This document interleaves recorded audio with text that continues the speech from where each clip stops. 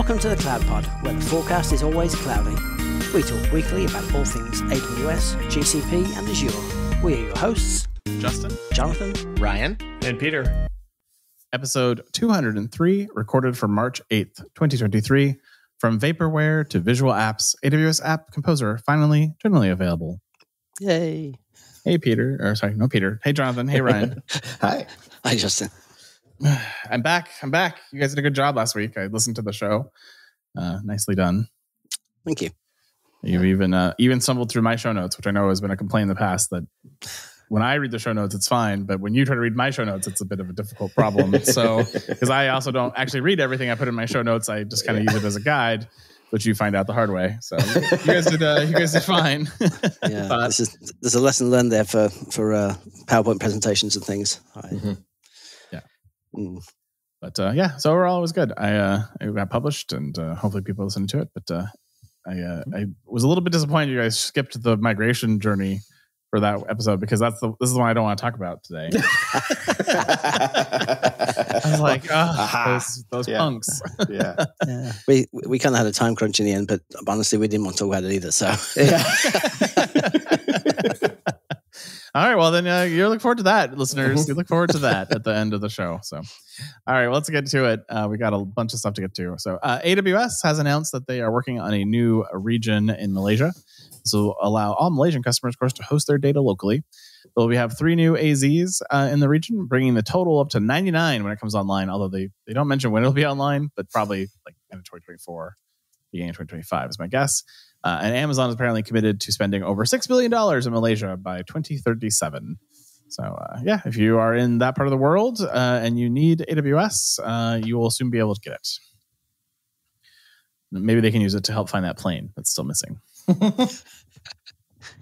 It's interesting for once. I actually went into some detail about the customers in the area and why they're building in that area. Usually, it's kind of we're opening a new region.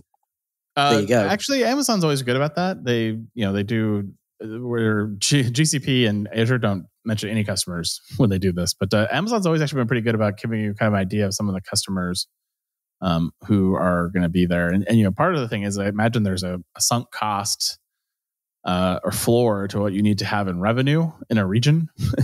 And so I suspect that they had to go figure out who would move their workloads to their new region if they were to build one. Versus Google and Oracle, who are just build it and they will come. Amazon's only building it because they're already there. So yeah, or they're just not advertising the level of effort, because I can't imagine that the amount of investment it takes to build out something like that with all the, not only just the compute and all that stuff, but then all the infrastructure to maintain it. And it's a big deal, I'm sure. There's not a huge population in Malaysia. I think it's like 30 million or just over 30 million, but it looks like all the customers, or most of the customers, are finance and government and education and sort of core infrastructure type things, which makes sense for, a fairly still developing nation, economically wise. Yeah. Well, the Application Composer, which was announced at reInvent, is now generally available. App Composer is a visual builder for you to compose and configure serverless applications from AWS services backed by deployment-ready infrastructure as code, or infrastructure as code. I like to point out that they said visual builder for you to compose and did not use the word no code or low code, because clearly they listen to the show and they know that we don't like it. And so they've artfully removed that from the press release. Yeah. With 2 days general availability of it, they're also having several new features, including the ability to connect to the Amazon API gateway directly to Amazon SQS without routing through Lambda functions, and a new change inspector capability, which provides a visual diff of template changes made when you connect 2 resources on the canvas, which is the pretty picture you draw to connect your things together in a low-code way. So I actually going to play with this for the next feature we'll talk about, but I was kind of excited to go. I'm going to play with it next 12 weeks. It's on my list. I like that it's not branded as no code, though, because it really is no code. It is just hooking together different services, and there may be data transformations, which is a configuration, and it may be pipelines between different places, and that's a configuration. There isn't really code involved in this. Yeah, I agree. Yeah, hopefully it's just maturity in that space, right? Like it's not a buzzword. It's not the thing, it's not a WYSIWYG workflow type thing that requires a whole bunch, has a whole bunch of rough edges and makes it really difficult to implement. So I like it. Yeah, I agree. Well, like I said, I'm looking forward to using it on this new capability, which is that you can now subscribe to AWS daily feature updates via Amazon SNS topic, which, thank goodness, like I've asked for this for years. Subscribing to the SNS topic will send you a normal email formatted daily message that includes anything they announced or updated in the last day. And then they give you a JSON representation of all that data as well, so you can parse it. Those then link, of course, to the blog posts, as well as to the larger news blog posts posted like Jeff Barr, etc. And ultimately, all I have to say is I have subscribed to this. It's very noisy. Please don't unsubscribe from the podcast and subscribe to this instead, because you will be inundated with emails. But I look forward to using this to inject those stories into our show notes, so then I can then edit them more effectively there. Not having to do a copy paste operation I do right now. Ryan promised me 2 years ago when I added him to the podcast that he hasn't delivered, but not bitter at all. No. What's funny is I did the same thing when I saw the application composer. I'm like, I could do that. So one of the two of us will try application composer for this use case. Yeah, sometime in the next 2 weeks, probably. But, probably likely be neither of us, to be honest. There's so much to do, but we at least have a dream. Yeah. Is it better than having an email sent to every one of 300 Amazon accounts every time there's a product release? Oh, I think probably it is. Yes, it's much better. It is better because I can filter that, but much easier. Yeah, I can just see a whole bunch of use cases for this. I mean, you could proactively go out and enable services or disable services or do all kinds of interesting things. There's always been a criticism around managed read-only policies, where they add a new service, or any managed policies where a new service gets added, and all of a sudden you've got admin rights over something that you didn't even know existed yesterday. So this would be kind of good if there's enough information in the payload at least to go off and sort of proactively either alert someone in security or in the CCOE or something. Yeah, so like for the rule updates, stuff like that, they do get into some more of the details in at least what I've seen in the last few I've seen this week. But it's just nice that they put it into JSON format, because that there's a standardized schema format behind any blog. And so, like the way that I do show notes is I copy the URL, then I copy the title of the show, and I update the URL in the Google Doc to be the URL name. It's just like there's a 3-step process, but like I'm like always known it's just JSON. But then the problem with automating it that Ryan and I quickly discovered when we tried to do it is that you have to then parse the website or the RSS feed to then get it into a format that isn't XML, because that's the problem with RSS. It's all XML. And who wants to deal with that noise? You then had to work it through this process, and so either scraping it or working through the XML parser to then convert it to a JSON object to actually do anything with it became very complicated very quickly. And then, of course, the Amazon articles in general are not consistent in how they are designed or named or anything else. And so you ran into all these kind of problems that were just kind of awful. And if you've ever seen Corey Quinn, he's got a whole workflow for how he does this newsletter that is basically dealing with the same problem. And I don't want to repeat what Corey built, because it gives me a headache every time I see it. We post about it on Twitter. If I was younger and had, more attention span, I think maybe, but yeah, because it's impressive, but it's a lot. And then you have to factor in the complexity and the maintenance of that over time. Yeah. Well, then you realize, I was at a company once and they had an XML to JSON conversion thing they bought from Oracle as the only feature. And I always thought, well, that's ridiculously amount of, spending a lot of money for this basic feature. And now having tried to do it, I'm like, oh, I see why you would like this feature. This makes sense to me. Yeah. They are not compatible. Yeah, they are not. It was the consistency that killed me, because and that's really, I don't even know if the tool would provide that ability. Yeah. As somebody who's built probably just like hundreds of other people did things like automated email responses to ACM notifications and things, having the format of the email change was such a pain. And so having a fixed schema for something, great. Very nice. Yeah. All right, let's move to GCP. They are apparently launching several new capabilities to Spanner's regional and multi-regional capabilities. The first one is the configurable read-only replicas that let you add read-only replicas to any regional or multi-regional Spanner instance to deliver low-latency reads to clients in any geography. Apparently, you couldn't just add these before. It's surprising. Yeah. Spanner's not really, I know Google now. Spanner's zero-downtime instance move service gives you the freedom to move your production Spanner instances from any configuration to another on the fly with zero downtime, whether it's regional, multi-regional, or custom configuration with the configurable read-only replicas. And then they're also dropping the list prices of their 9 replica global multi-regional configuration, NAM-EUR-Azure 1 and Azure 3, to make them even more affordable for global workloads.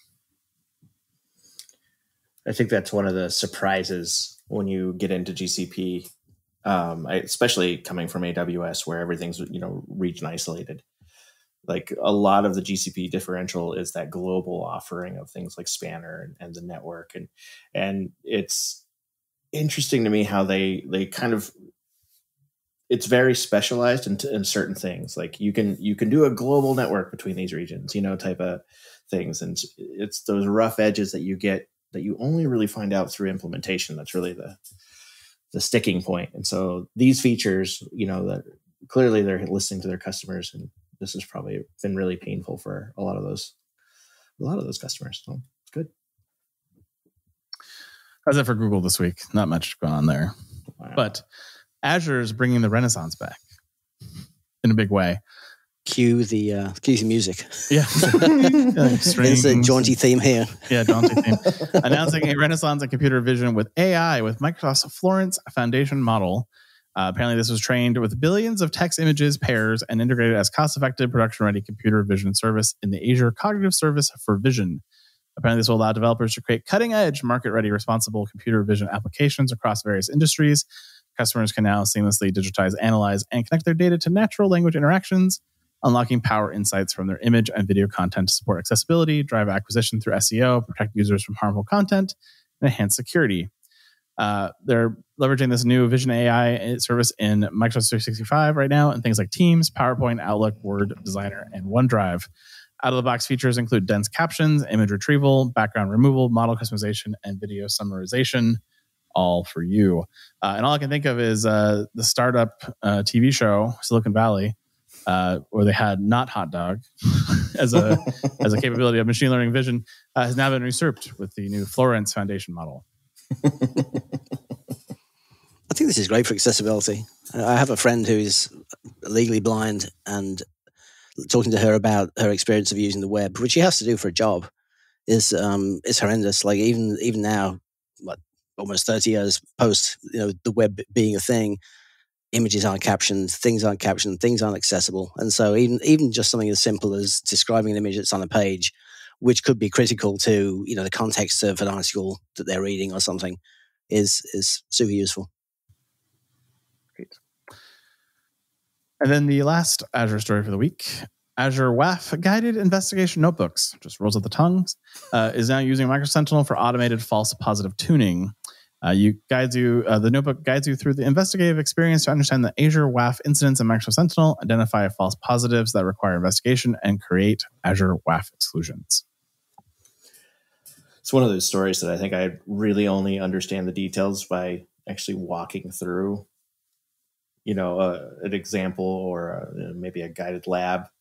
Like I've worked with WAF and I kind of know the things that they're talking about, but like the notebook and the guided investigation experience, I'm like, what? And this is either going to be like, read the docs or I don't know, really. Like, it's weird. Yeah, I guess it just gives a person, in the case that a transaction was denied by the WAF that shouldn't have been, it gives a person the opportunity to investigate the entire flow and figure out why the WAF denied something that perhaps shouldn't have been. And all I can think now is that Microsoft's kind of crowdsourcing this work so that they can train an AI model to do that in the future. Because that's clearly... Is that now the ulterior motive of all Azure things now? Well, they're just using that to train a model. So. Yeah, it's gone from stoplights and buses to WAF events. They are actually in the article for Ryan's purpose. There is quite a few walkthroughs of how you would use the notebook to basically do these different tasks. So they go through the use case of understanding the attack landscape when there's a true positive issue, to understanding when it's a false positive, and some of the persona involved in some of these processes and how you might use it. So there is some actionable stuff in the article for if you really want to know. But I did not include those in the show notes because it would take us forever to walk through them. I guess my confusion really is like, you have an exclusion, which is logged in your WAF, and you have the policy that excluded that action, which makes sense, right? It's the next step where they're providing the notebook, sort of, and maybe it's called notebook because it's similar to like sort of data science, machine learning type stuff, but I wasn't quite sure what that really did, even after reading through the article. give it a shot. Go by this. I think if I follow step-by-step instructions, maybe I'll understand more. Yeah, I think it's a sort of security data spelunking place, just as Jupyter notebooks are. It's like an XDR type, exercise in lab where you walk through the log hunting and threat hunting and how you do those different things, and which was interesting the first time I did it because I was like, oh, I now understand what they mean by threat hunting, because it's not really threat hunting. I mean, it is, but it's not how you initially may react to the words threat and hunting put together in the same sentence. But it is interesting when you do those labs and understand what they're actually doing, and it's kind of cool. I blame Hollywood movies. It's part of the security side of like, that's the security part that I enjoy and would like to do and be fun, and I should be a CISO. And then I remember all of the third party risk and compliance and GRC side of security, and I lose interest again. So.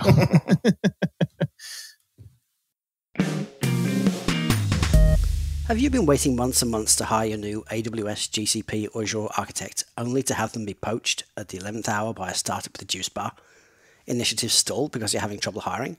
Well, I have a simple solution: Foghorn Consulting. Foghorn Consulting provides top-notch cloud engineers to the world's most innovative companies and can be burning down your DevOps and cloud backlogs as soon as next week. Foghorn certified AWS, GCP, and Azure professionals are armed with infrastructure as code, and from day one will be designing performant, optimized cloud-native or hybrid environments that deliver on the promise of cloud. Their FogOps solution even provides on-demand cloud engineering to augment your existing teams. Visit www.foghornconsulting.com or send an email to cloudtalentnow@foghornconsulting.com and tell them the CloudPod sent you. Your dedicated FogOps team is with you for the long haul, and they bring their own juice.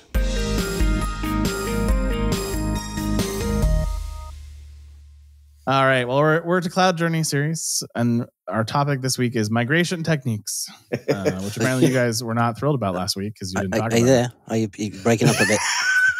Breaking up a bit, huh? I think I've lost the connection. Three grizzled veterans with jaded perspectives on workloads talk about migration. There's only one correct answer in this list of ways to do it, but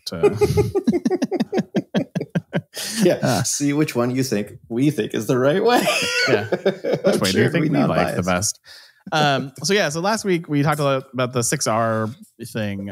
2 weeks ago we talked about the 6Rs a little bit, and how you think about from an application by application perspective how you migrate them, through the different process. Either you replace it with a SaaS product, or you migrate it, or you lift and shift, or you transform and shift, or you lift and transform. All these different ways you kind of go through the process, but we didn't really talk about the underpinning mechanisms that actually exist inside of those type of things. And so there's really three: hybrid migration, cloud native migration, and a VMware migration. And so these are, really capabilities that you could leverage to either accelerate or hinder your entire migration strategy. So do choose wisely as you go through this process. But to kind of give you a brief understanding of each of them. So hybrid migration is typically where you're going to keep some level of data gravity typically in your on-premise data center or in your co-location facility. Think like maybe my database is still going to live there, or maybe I'm going to have my legacy monolithic application that lives in that hybrid data center.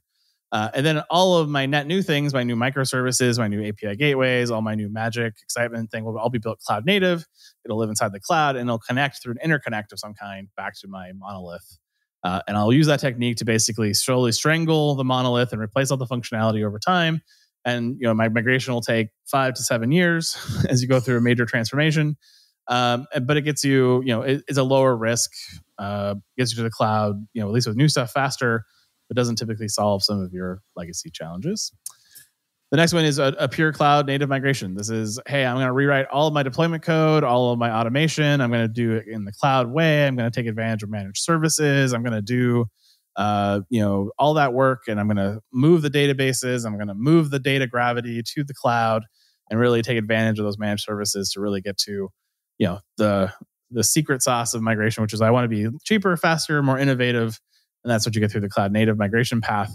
And then the last one is VMware migration, which is how you take your tech debt and you just physically move it to the cloud by doing a vMotion from your on-premise data center and to the cloud provider. Now, that also can be through many other tools that the cloud providers provide as well. I just like to call it the VMware way because it's what people understand in the IT world. But this is also, there's all kinds of migration utilities from all of the cloud providers, as well as numerous third parties that you can buy to basically take your existing image on premise and move it to the cloud and then spin it up either on a native instance or inside of a VMware container walled garden that you have to maintain.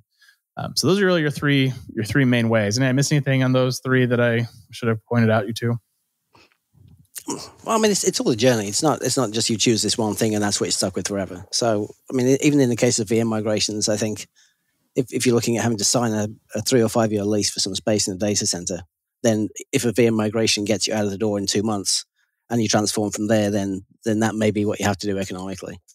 If you have a luxury, then maybe. Oh yeah, I mean, this is just the migration portion for sure. I mean, I think there's always the question after the migration, what you do. I mean, this is just the how do I get there part of the question. But yeah, I agree with you. There's always the part after the migration of like, okay, now that I've moved my VMware world to VMware world on top of AWS or GCP, how do I now get out of that walled garden? Because you're not going to get any of the benefits of cloud living in the walled garden. Or you're going to do a VPC peering to connect to all the managed services and other cloud native things you want. But yeah, you always have to kind of figure out that next step. But really, this is purely about the migration piece of it, I think, and which of those three techniques you kind of take through the process. I think Amazon is very firmly in the camp of cloud native is the way to go. Like you should redo all your applications and you should go through that process. Whereas I think hybrid came popular and what everyone wanted, and that's what you saw Azure and GCP kind of embraces. Like you don't have to move your whole workload; you can take advantage where it makes sense, and that then leads you into the multi-cloud story of like then you can use the right cloud for the right workload and not cut us out the door when you sign a deal with AWS. And so I think those are options. And then, of course, VMware prefers you to do the third one because they get to continue to maintain revenue on you as you go through that process.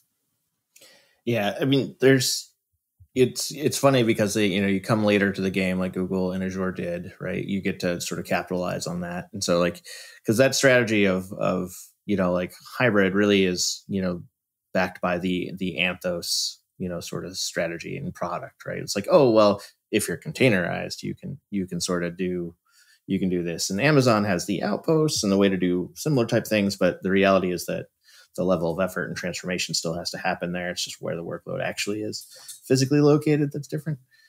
And so it's sort of, there's pros and cons of all these things. But I think my biggest gripe is just like at a certain point, when do we not call that a migration? When do we, start looking at these things not as one thing? And, like a hybrid migration isn't a migration if you're strangling your on-prem product or, replacing it over time.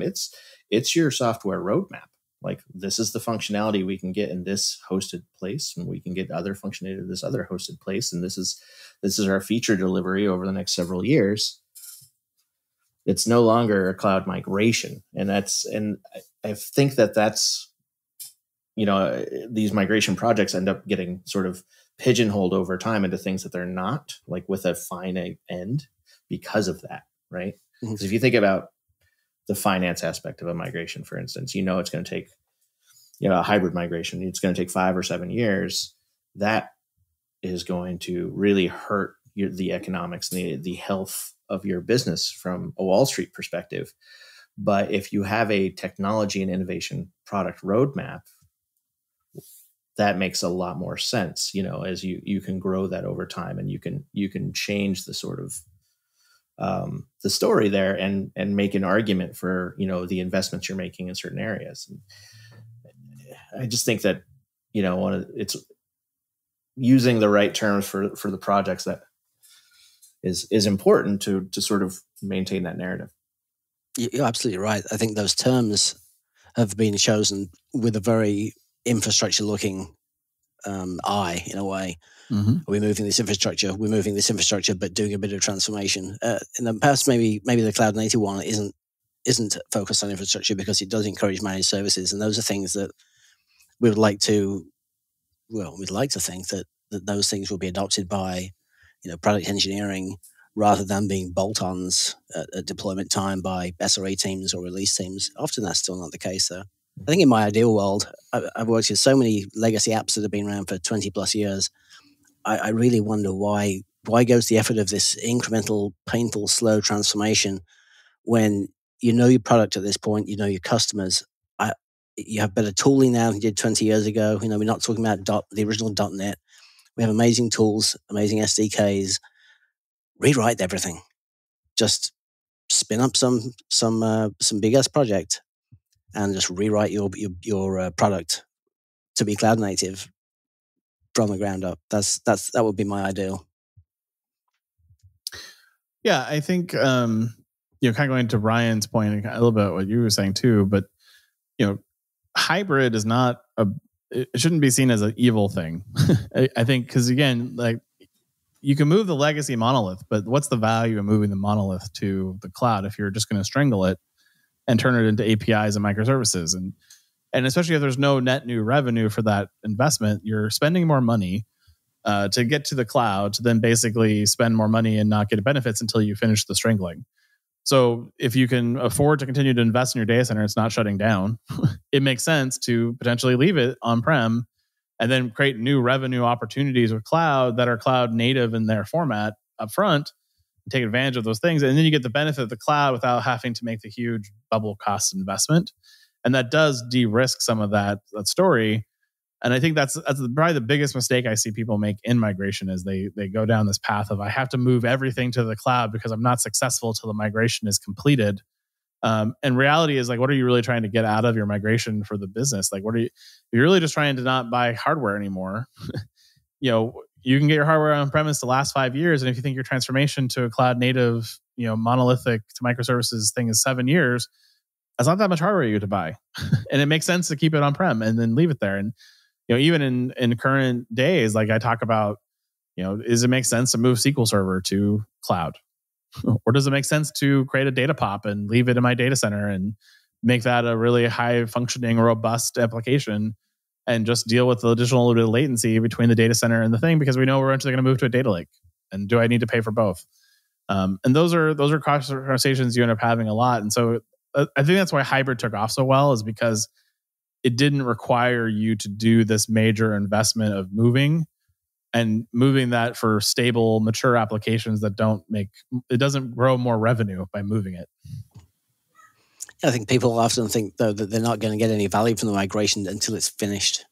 Right. So we don't realize any benefits until we shut down the data center. And I think that's the wrong way of thinking about it. Well, I think a lot of companies end up in this bubble cost concern, right? Where like, oh, well, we have this huge cost on data center and we have this huge cost on cloud, and now it's impacting my margin of the business. And because of that, that's why they want to rush, because they want to get out of the bubble as quickly as possible. But again, I think this goes back to the conversation. Like, did you really need to do that if that product is going to go away in 3 to 4 years?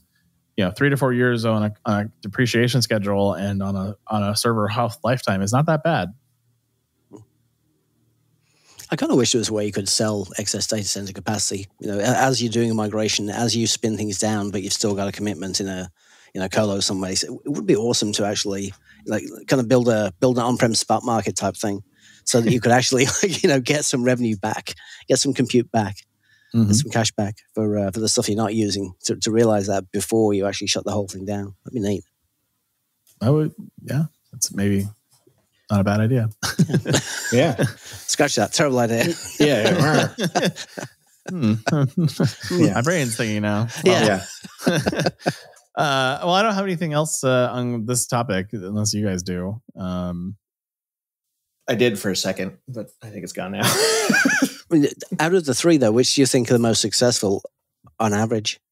And I guess it depends how you define success. But a VM migration is simple. You move things from one place to another. Maybe you move IP space. Maybe you move some connectivity around. But it's simple and it's doable and it's achievable very quickly. Mm-hmm. I've seen plenty of failures in cloud native migrations and in hybrid migrations. So it's choose wisely. Yeah.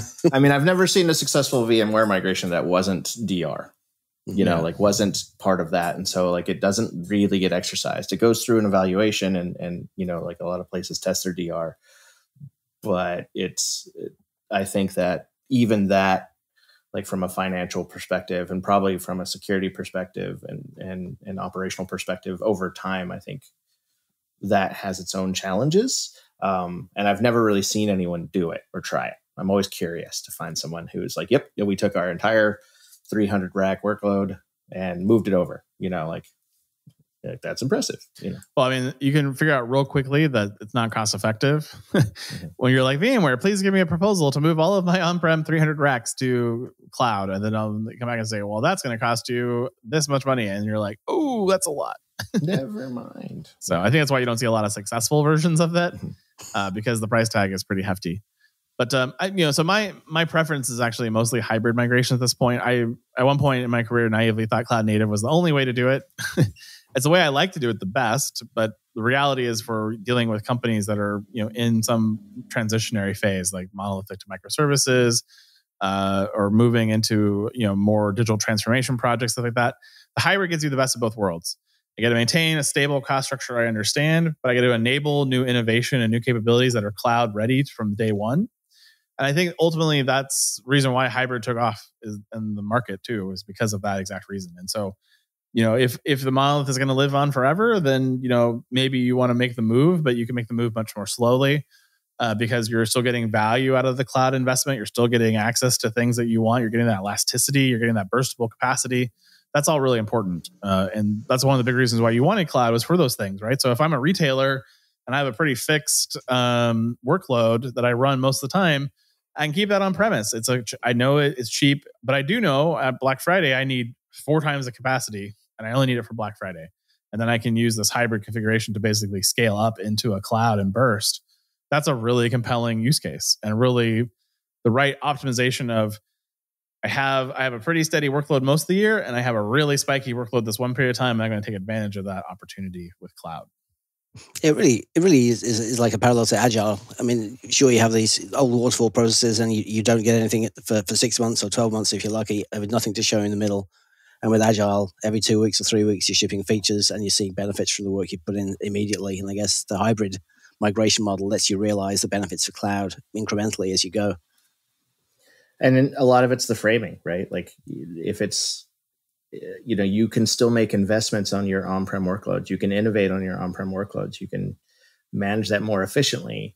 And you can still invest there if you don't frame the thing as, oh, we're getting out of here, so everything I dump into my on-prem workloads is waste because we're going to have to throw it away as we do these things. Like if you're realistic about these things, like you can actually get the best of both worlds. You'll make your on-prem workloads better by investing where it makes sense there as well. Agreed. Well, that's it for another fantastic week here in the cloud. I will see you all next week. All right. See you later. Bye, everybody. And that is the Week in Cloud. We'd like to thank our sponsor, Foghorn Consulting. Subscribe on iTunes or wherever you get your podcasts and tweet us your feedback at #TheCloudPod. Or join our Slack channel. Go to our website, thecloudpod.net, for sign-up instructions.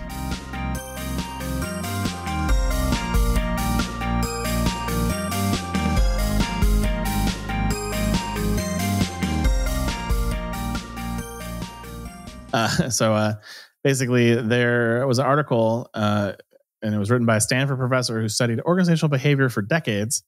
And he says the widespread layoffs in tech are more because of copycat behavior than necessary cost cutting. And this is all, basically he studies organizations. He goes through this process. He said hiring is fundamentally expensive. Paying recruiters, hunt headers, sign-on bonus, etc., and firing is just as expensive as that hiring process is. And this process is just naturally cyclical.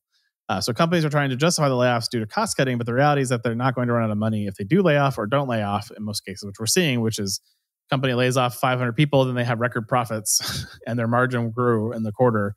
And so, it's sort of interesting. And then, it also calls out in the article, the irony is that these companies a year ago were talking about how important the people are to their business and what a capital asset their people are. And now just turning around and throwing them to the curb. So yeah, really an interesting article and take on it. And, it does feel very much like it's everyone copying everyone else because that's what Wall Street wants, not because they feel they really have to. It would be interesting. I know there's the website that tracks layoffs. It would be really interesting to look at the difference in proportions of layoffs between publicly traded companies and privately held companies. Because I think that just the nature of the capitalist economy drives a lot of these decisions. Because if you have mass investors getting on calls at the end of every quarter, and this particular company has just laid off 20,000 staff to improve their profit margins, and this one has not, who are you going to go with? Who's most likely to have to bring the highest dividends or the best growth?